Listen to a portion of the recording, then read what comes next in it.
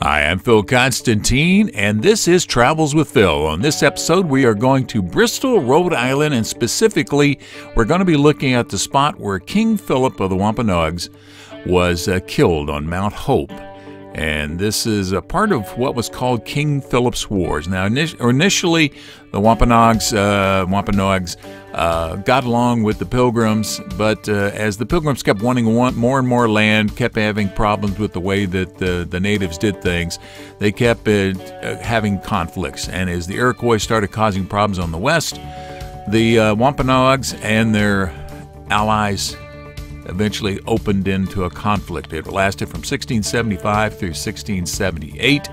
King Philip was pretty much the leader, although there were lots of other leaders within the groups.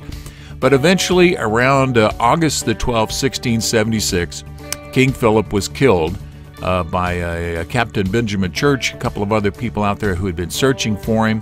There had been lots and lots of fighting going on during this particular warfare, and when King Philip was killed, it didn't end it, but it really led to a major cessation of problems, and the war didn't last much longer after that.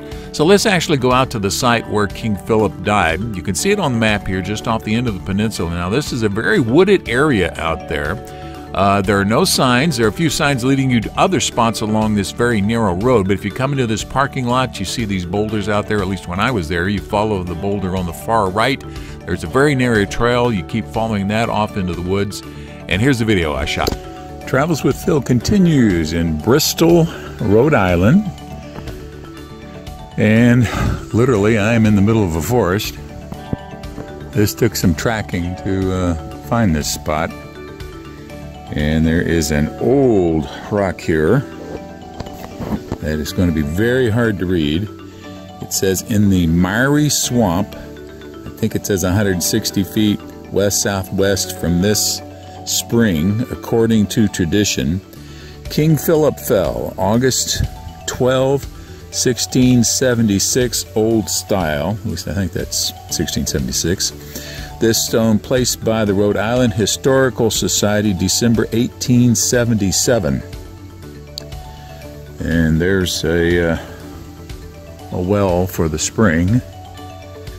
Follow this down a ways, and you can see where there's water standing right there in front of you.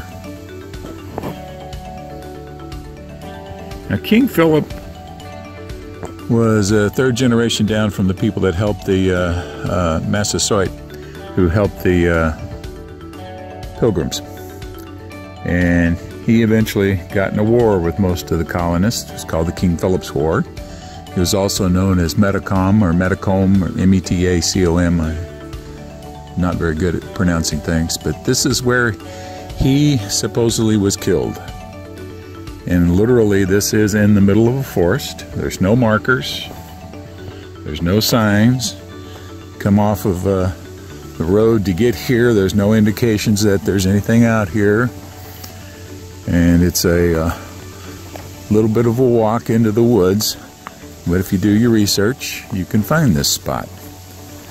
So literally, off the road, and a few miles past the middle of nowhere. Travels with Phil continues. Now, this was considered one of the most influential wars in American history, particularly involving American Indians.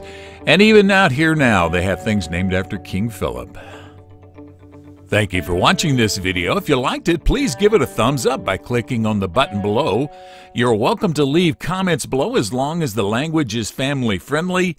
And finally, if you'd like to see more of my videos, please subscribe to my channel by clicking the button over on the bottom right-hand corner. Thank you again for watching.